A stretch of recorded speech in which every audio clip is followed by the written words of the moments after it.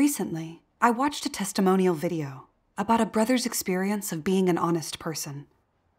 Seeing him take a close look at how he revealed crafty dispositions in lots of little ways was really moving for me. I noticed that I, too, do the same thing in my life, but I'd hardly reflected on it, and I lost many chances to gain the truth.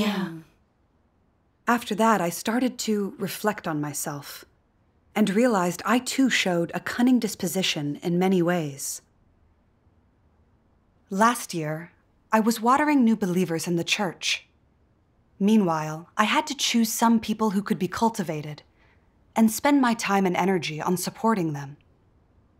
That was something really tough for me. For one thing, I didn't know which people to train based on their actual situations, and just arrogantly decided they weren't good enough. Plus, I thought it required lots of mental energy. I also felt like it was really taxing to do. In the end, I didn't train any newcomers. Later on, I found out some new believers didn't share much fellowship, and I wasn't sure of their understanding of God's words.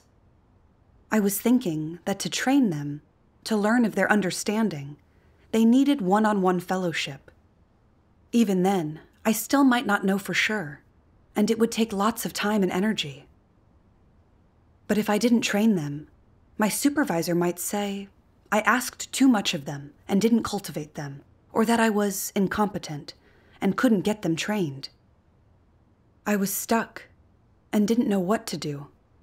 I felt like maybe I should ask my supervisor and let her decide. Then, if it didn't go well, I'd only bear part of the responsibility and would avoid being dealt with for my mistakes. So when I reached my supervisor, I wasn't direct about my lack of judgment and unsureness. Instead, I went on and on about those newcomer situations and their struggles. So-and-so has poor internet and is hard to contact. So-and-so is busy with work. And so-and-so doesn't talk much in gatherings. But then, afraid she'd say I delimit others, I beat around the bush, saying, but they're active in gatherings and in their pursuit, so I'll try my best to cultivate them. Oh, how did you respond? At first I thought she'd tell me what to do, say they weren't worth the effort to train. So it would be her decision, and I wouldn't be responsible or have to spend all that time on them. But I was pretty surprised when she didn't give me an answer, but just said sternly, "Listening to you always talk in circles is quite exhausting.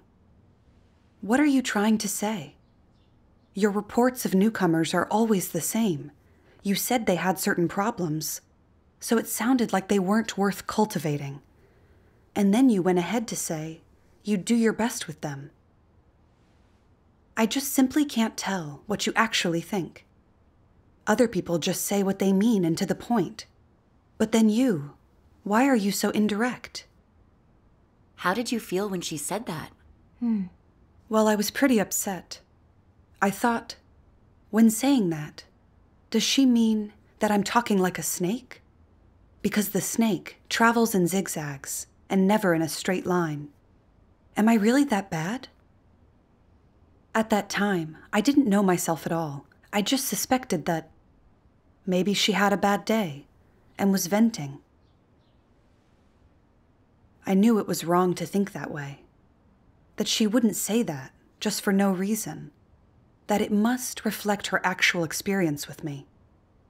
God made her deal with me to let me learn a lesson, and I couldn't see my own corruption, so her pointing it out was helpful for me.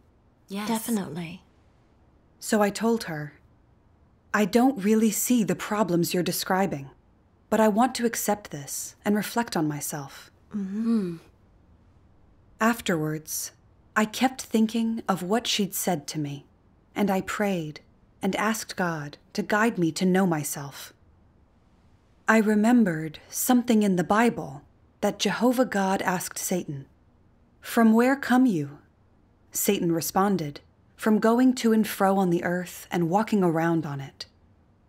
Then I read God's analysis of Satan's answer. I'll read it. All right. Okay.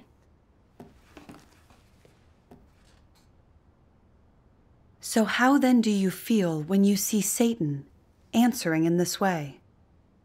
We feel that Satan is absurd and deceitful. Can you tell what I am feeling? I'm disgusted every time I see these words of Satan, as its words are empty. Did Satan answer God's question? Those words weren't an answer, yielded nothing, and didn't answer God's question.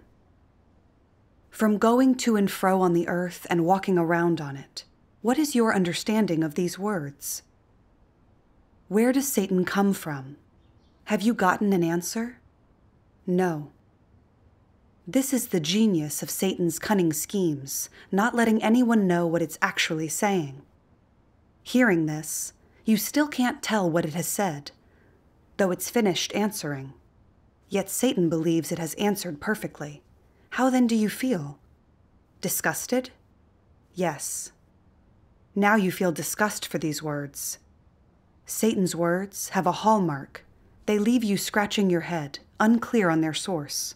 Sometimes Satan speaks purposely with motives, and sometimes, ruled by its nature, such words emerge naturally and come straight out of Satan's mouth.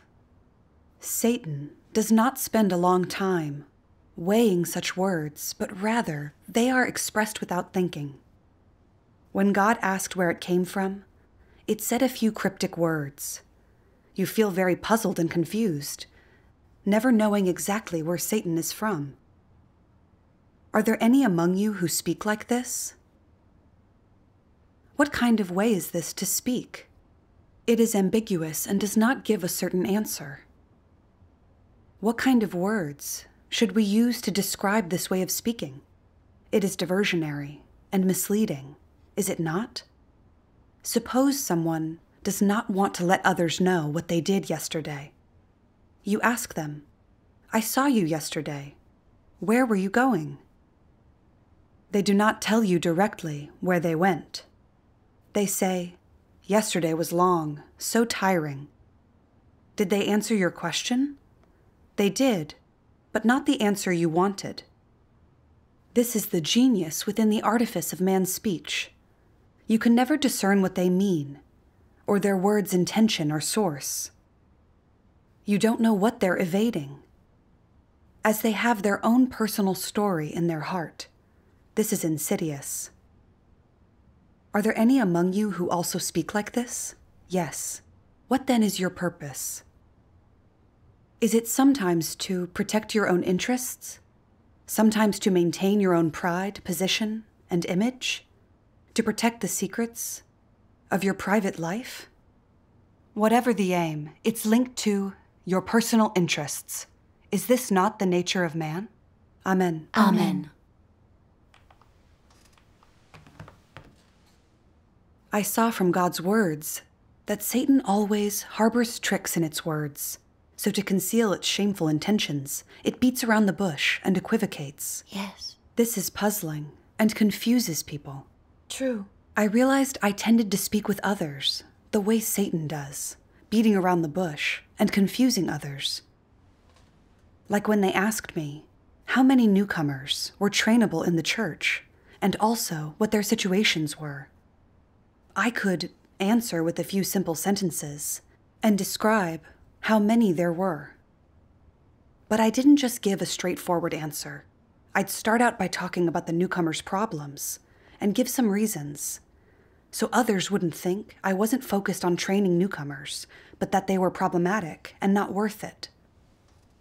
Then, after giving all those excuses, I changed my tune and wrapped up by saying that we needed to cultivate newcomers, and I'd do my best with them. I talked for a while about how they were problematic, then said that I'd work on them. That wasn't a straightforward response, and was so snake-like, nobody knew what I meant. Yes, that is very indirect. Yes. Yeah. God says the reason Satan speaks indirectly, and always has motive and goal, is to protect its own interests. Then I asked myself what purpose I had in mind by speaking that way to the others. Giving it careful thought, I saw I always started out talking about problems to avoid others thinking that I wasn't focused on cultivating new believers. But in reality, they weren't good candidates for various reasons. Then I'd end up saying that I'd stay on top of things and see, so that others would think I had a positive attitude and a burden for cultivating newcomers. Then they'd have no reason to say I was delimiting people and not willing to pay a price. I was really roundabout and had awful motives behind that. I didn't want to work hard on cultivation or have others think I lacked principles and tended to delimit people, not training them. And I was indirect, wanting others to guess what I meant, like a game, and decide if those new believers could be cultivated at all. So it would turn out well for me, no matter what. If anyone followed up on why I hadn't cultivated them, I could very easily blame it on the brothers and the sisters, saying they told me not to. If the newcomers did progress, then everyone would see that I could even cultivate such people. They'd think I was competent, and I'd look good. The way I spoke was exactly how God describes Satan's words, a zigzag, very snake-like, totally concealing my own motives and my own goals, so I could achieve my own aims without others knowing anything.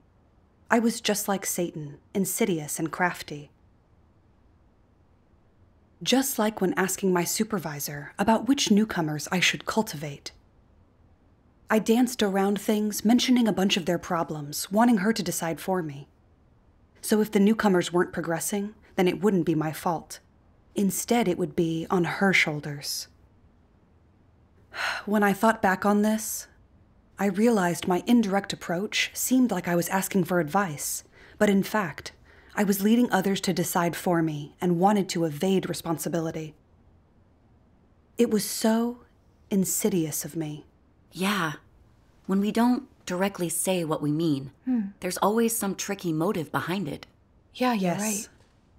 If a normal person asks questions, they simply just want to learn principles, so they can do things in a principled way and better cultivate others to benefit the work of God's house.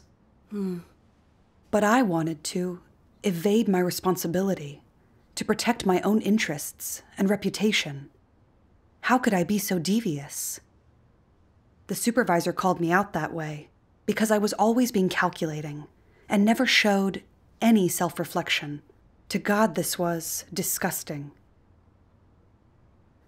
Realizing that, I prayed and swore to God that from that moment on, I'd really think about my motives in speaking and practice honesty.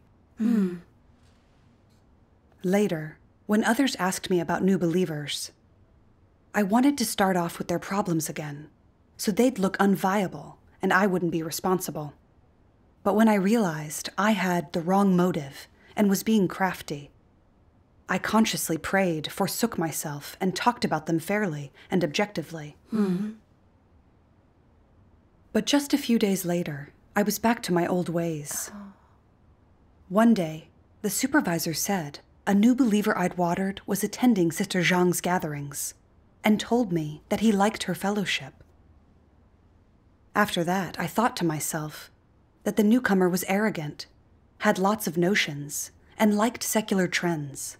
He wasn't participating much in my gatherings, and watering him was really tiring. So I figured I'd have less on my plate if Sister Zhang could water him. However, I was supposed to be the one watering him. So if I just transferred him to Sister Zhang, the supervisor might say I was being wily in my duty and wanted to hand off new believers who were hard to water. If the supervisor suggested transferring him, I could just naturally rid myself of that baggage. So I asked her a bit of a leading question about that newcomer preferring Sister Zhang's fellowship. She told me yes. I then followed up, saying since that was the case, maybe we should go with what he liked.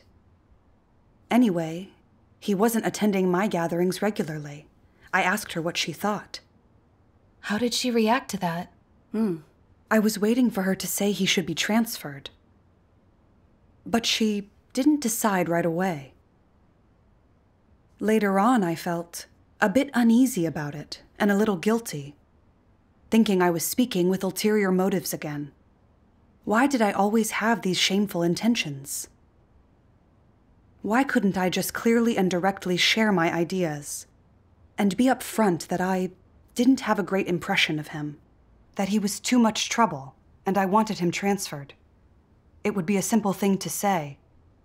And even if I had wrong intentions, at least they'd be honest words. Why couldn't I say that?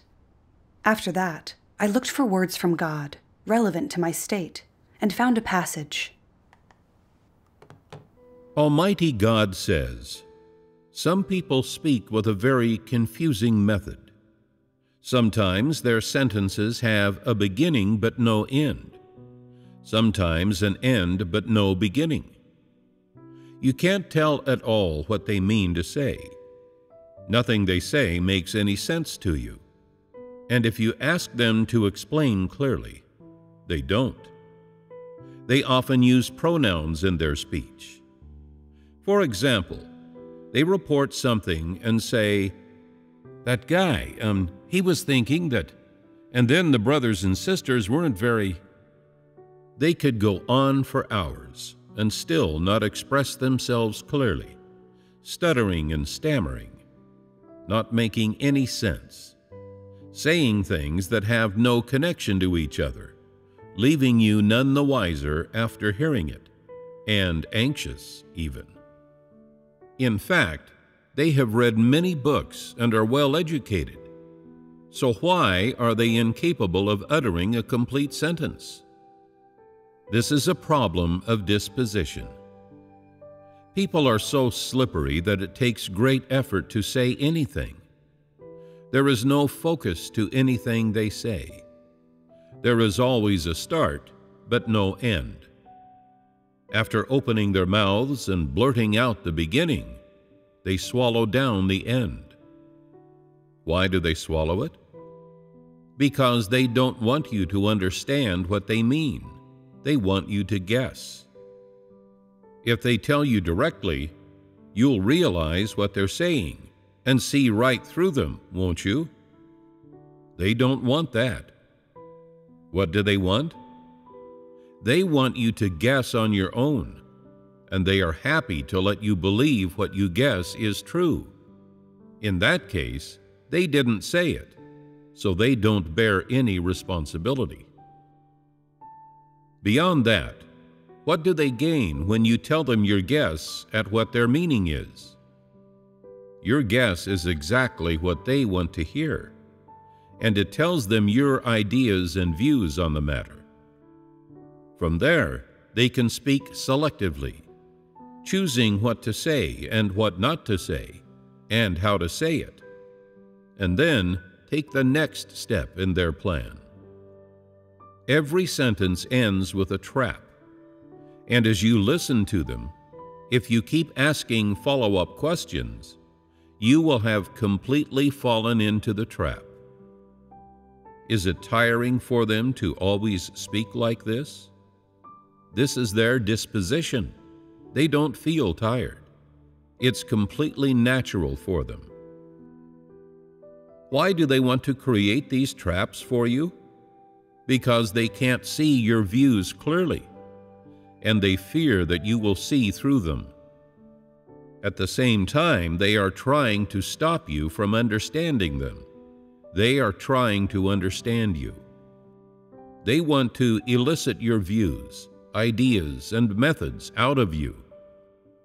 If they succeed, then their traps have worked.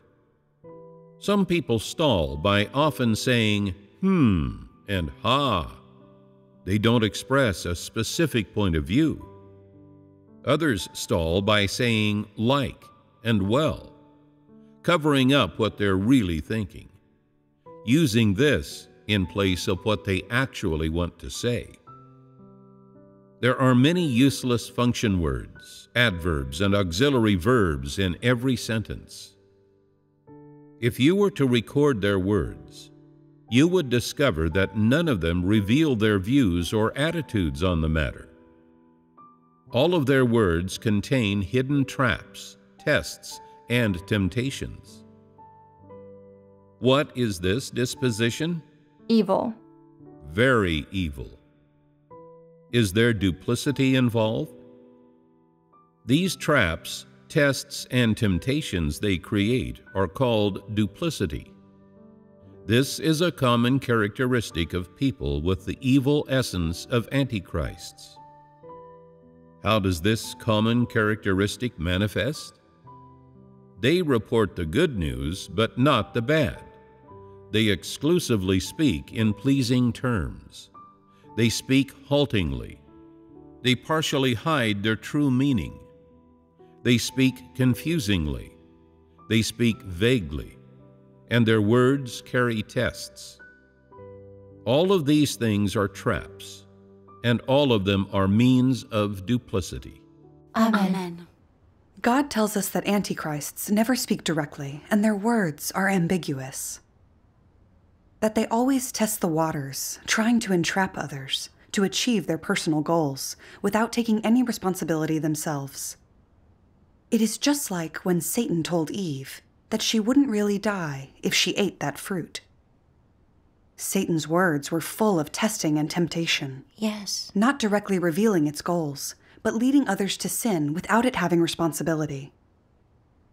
It's just like God has said. Everyone has within them the disposition of Satan, and harbors Satan's poisons to test God and seduce man. Sometimes when people speak, they speak in the tones of Satan, with the intention of tempting and seducing. Their thoughts and ideas are full of Satan's poison. The very manner they bear is a thing of Satan. Sometimes just a simple wink or gesture reeks of temptation and seduction. I was the same, always speaking in a roundabout way, spying and tempting with my own vile motives. When the supervisor mentioned that new believer, who I had some ideas about, had been going to other gatherings and not mine, I wanted to use that chance to get rid of him, for I didn't want to spend my time supporting him. But I didn't want the supervisor to know that I delimited him.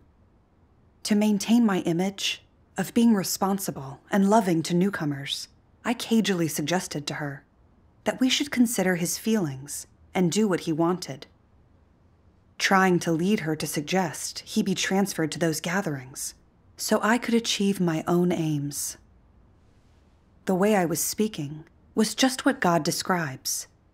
If you were to record every word they speak, you would then discover that none of them reveal their true perspectives or their attitudes on the matter. All of their words contain hidden traps, tests, and temptations. What is this disposition? Evil. Very evil. Not a single honest word came out of my mouth in those situations, but all those misleading things came straight out. I saw I really did have an evil nature. I preferred beating around the bush, not letting people see my true face. I thought it would be dumb to say some things directly. I'd be shooting myself in the foot, and only fools would do that. I had mistaken being crafty for being clever, and thought I was skilled, had a sharp mind, and was always one step ahead. So this way my interests wouldn't suffer. I made being crafty my personal principle and a way of life, and completely disregarded the positive things God tells us about being honest people who are frank in word and deed. I felt I'd be at a disadvantage. I was way too shrewd and saw things in a twisted way, seeing satanic rules for life as my own personal standards, always being slippery and ready to cheat and play games. This realization left me feeling kind of afraid, seeing how crafty and evil I was. I saw I really was corrupted and was less than human. As I was reflecting on this, all sorts of memories came flooding back. One time, I had really liked a designer handbag my aunt bought. I didn't want to spend money on it and was embarrassed to ask for it. So I said, pretending to be sweet, "This bag here, you're not even using it. What a waste. You've got a lot of that brand. Why did you buy this one?" The reason why I was speaking to my aunt with this tone was that she'd think I was being caring and didn't want her wasting her money. But what I really meant was that she had no personal use for that bag, so it was just wasted on her. She responded, "I bought it because it looked nice and was on sale. I like this brand, but you know what? You can have this one if you want." With just a few words, just like that, I got her to offer that bag to me. I was always like that. I wouldn't directly say what I wanted, but got others to infer it, then offer it to me. Looking back on all that, I didn't know how cunning I could be. I really wished I could turn back time and never have said such bad things. At that point, I realized that the way antichrists speak and act, and their evil disposition, I had in spades, as described by God. I'd been that way all those years. Sometimes without really thinking about it, something crafty just came out of my mouth. I really did have an evil disposition of antichrists. It'd be really dangerous if I didn't address it. You're right. Before I used to think that speaking in a roundabout way was just being cunning. But I didn't realize that behind that sort of thing is an evil disposition. It is. It's great that you learned from God's words just how serious your problem was. That's right. That's right. How did you practice and enter in after that? Later, I read another passage. Let me read it. Great.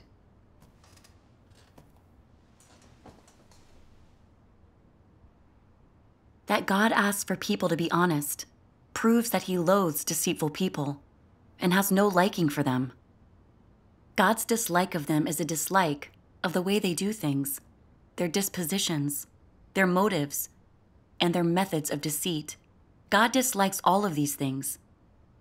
If deceitful people can accept the truth, admit their deceitful dispositions, and can accept God's salvation, they too have a hope of being saved, for God treats all equally. And the truth treats all people equally. And so, if we wish to become those who are beloved of God, the first thing we must do is change the principles of our being. No more can we live by Satan's philosophies, or get by on lies and deceit. We must leave behind all lies and become honest. And in this way, God's view of us will change. Before, people always relied on lies, pretense, and tricks to live among others, using Satan's philosophies as the existential basis, as their life and foundation by which they conducted themselves. This was something that God despised. Among unbelievers, if you tell the truth and practice honesty, you'll be slandered and rejected. So you follow worldly trends and Satan's philosophies. You become more and more skilled at telling lies and become more deceitful. You also learn to use insidious means to achieve goals and protect yourself.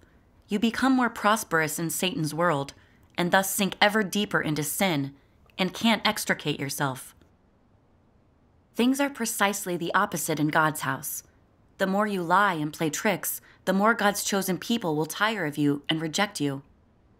If you refuse to repent and still cling to Satan's philosophies and logic, and use conspiracies and advanced schemes to disguise and package yourself, you'll likely be revealed and cast out. It's because God hates the deceitful. Only the honest can prosper in God's house. And deceitful people will eventually be rejected and cast out. It's preordained by God. Only honest people can have a share in the kingdom of heaven. If you don't try to be honest, or experience and practice in the direction of pursuing truth, if you don't expose your ugliness, don't show your true face, you'll never receive the Holy Spirit's work and God's praise. Amen. Amen. Amen. Reading this, I understood that God likes honest people and dislikes craftiness. Only honest people can gain his salvation, while crafty ones will be exposed and eliminated. Exactly.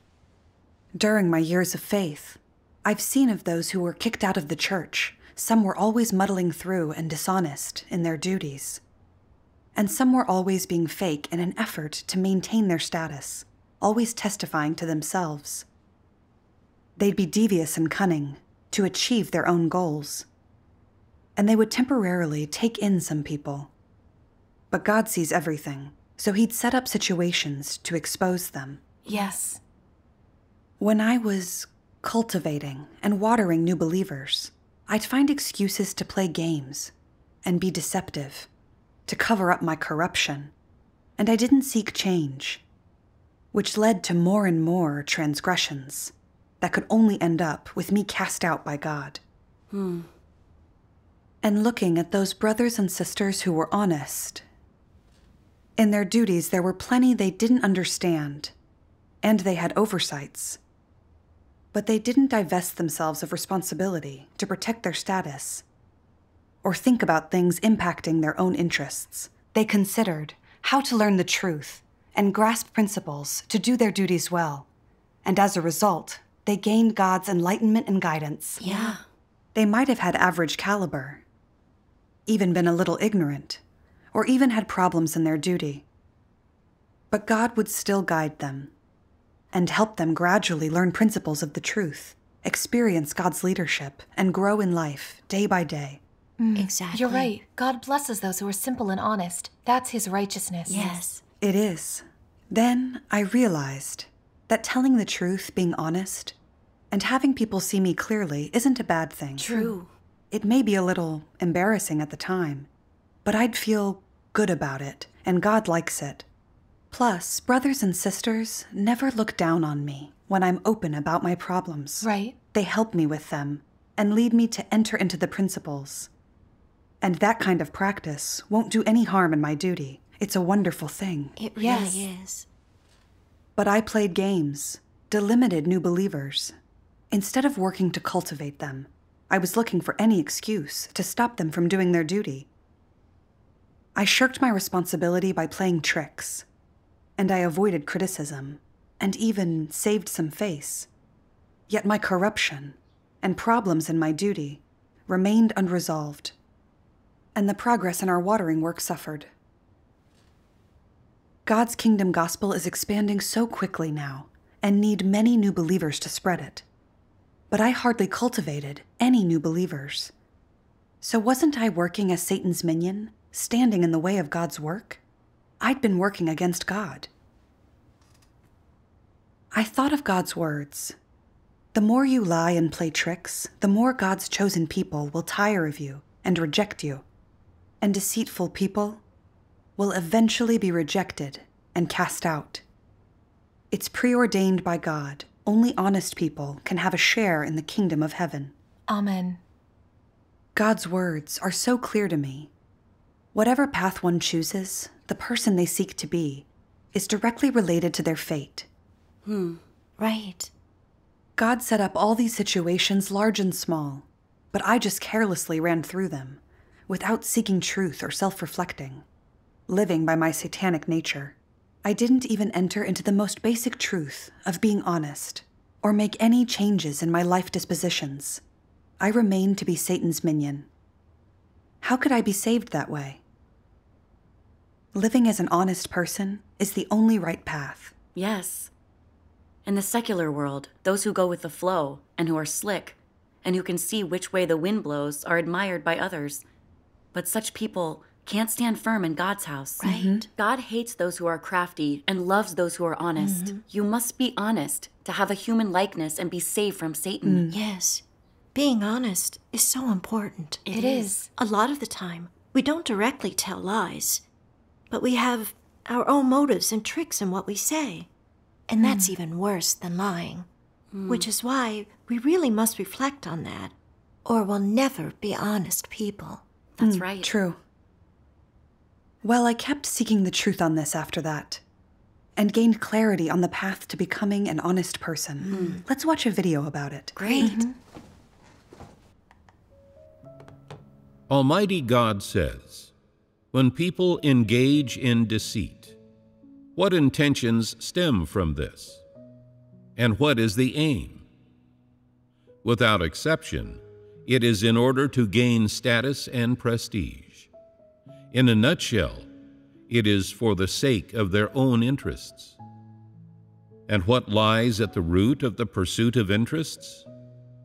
It is that people see their own interests as being more important than everything else. They engage in deceit in order to benefit themselves, and their deceitful dispositions are thereby revealed. How should this problem be resolved? They must accept the truth. Only when people understand the truth can they see through to the essence of their own interests. Only then can they learn to relinquish, forsake, and be able to endure the pain of letting go of that which they love so much. And when you can do so, and forsake your own interests, you will feel more at ease and more at peace in your heart, and in so doing, you will prevail over the flesh. If you cling to your interests and are not in the least bit accepting of the truth, if, in your heart, you say, "What's wrong with seeking my own interests and refusing to suffer any loss? God hasn't punished me, and what can people do to me?" Then no one will do anything to you. But if this is your faith in God, you will ultimately fail to gain the truth and the life, which will be a huge loss for you. You cannot be saved. Is there any greater regret? This is what ultimately comes from pursuing your own interests. If people only pursue status and prestige, if they only pursue their own interests, then they will never gain the truth and the life, and they will be the ones who suffer loss. God saves those who pursue the truth. If you do not accept the truth, and if you are incapable of reflecting upon and knowing your own corrupt disposition, then you will not truly repent, and will have no entry into life. Accepting the truth and knowing yourself is the path to your life's growth and to salvation. It is the chance for you to come before God, to accept God's scrutiny, and to accept the judgment and chastisement of God, and gain the life and the truth. If you give up on pursuing the truth for the sake of pursuing status and prestige and your own interests, this is tantamount to giving up on the opportunity of receiving God's judgment and chastisement and attaining salvation. You choose to pursue status and prestige and your own interests, but what you give up is the truth, and what you lose is the life and the chance to be saved. Which means more? If you choose your own interests and forsake the truth, are you not stupid? To put it bluntly, this is a great loss for a small advantage. Prestige, status, money, and interests, these are all ephemeral, whereas the truth and the life are eternal and immutable. If people resolve their corrupt disposition of pursuing status and prestige, then they have hope of attaining salvation. Moreover, the truth people gain is eternal. Satan cannot take it away from them, nor can anyone else. You have relinquished your interests, but what you have gained are the truth and salvation. These results belong to you. You gained them for yourself.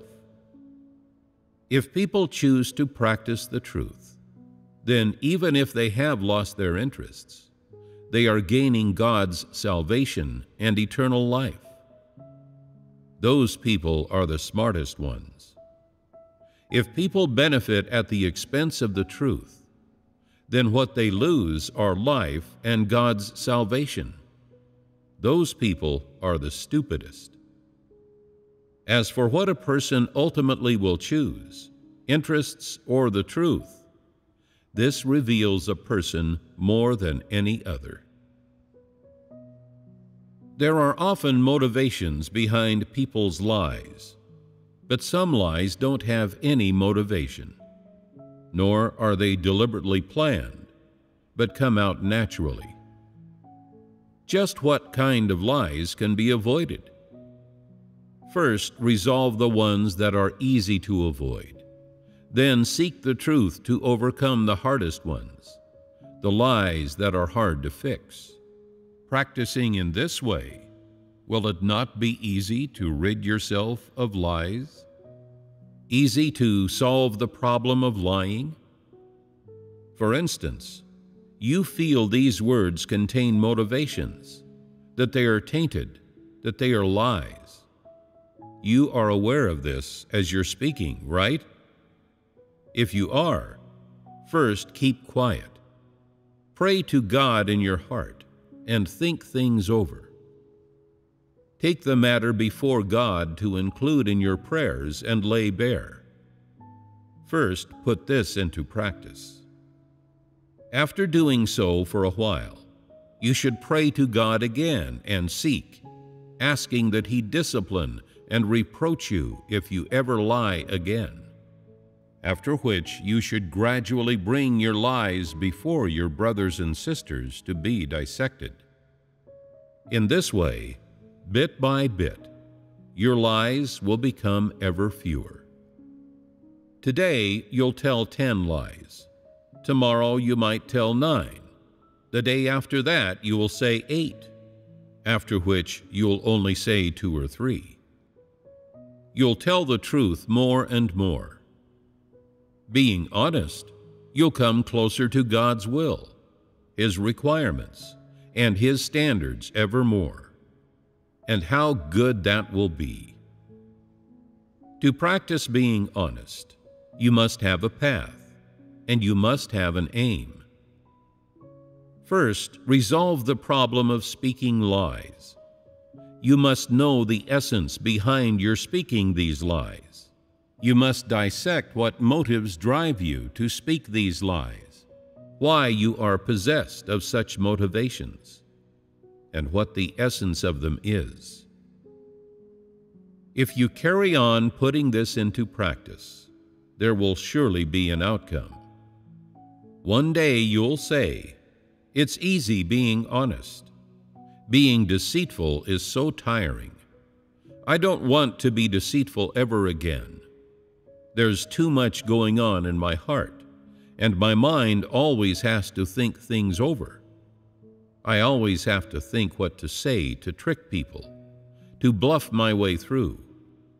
I always have to think over these things. My words can't be too light-hearted, but neither can they be too solemn.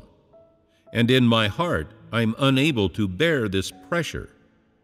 I don't want to live like this ever again. Living like this is too exhausting." At this time, you'll have hope of being truly honest, and it proves that you have begun to make progress toward being honest. This is a breakthrough. Of course, there may be some of you who, at the start, after speaking honest words and laying bare yourselves, will feel, "It was mortifying. My face went red. It was so embarrassing." When you meet others, you think to yourself, "Others find out the secret things I did and the lies I told to trick them. How shameful this is. I used to think I was all right and that I gave people a good impression. But now that I have dissected and exposed myself, no one thinks I'm any good. What do I do?" You have to pray about this before God, saying, "God, I want to be honest. Today I'm putting being honest into practice. I beg you to let me enter more deeply. I beg you to allow me to put aside my pride and allow me to not be governed and constrained by these deceitful motivations. I want to live in the light. I don't want to live under Satan's domain and be constrained by Satan. I don't want to be bridled, controlled, constrained by the corrupt satanic disposition, or to even be harmed by it. When you pray in this way, there will be ever more brightness within your heart, and you will say to yourself, "It's good to put this into practice." Today, I have put the truth into practice. I feel that only now am I living as a real person. And as you pray like this, has God not enlightened you? God has begun to work in your heart. He has touched you, allowing you to appreciate how it feels to be a real person. This is how the truth must be put into practice. At the very start, you have no path, but through seeking the truth, you find a path. When people begin seeking the truth, they don't necessarily have faith.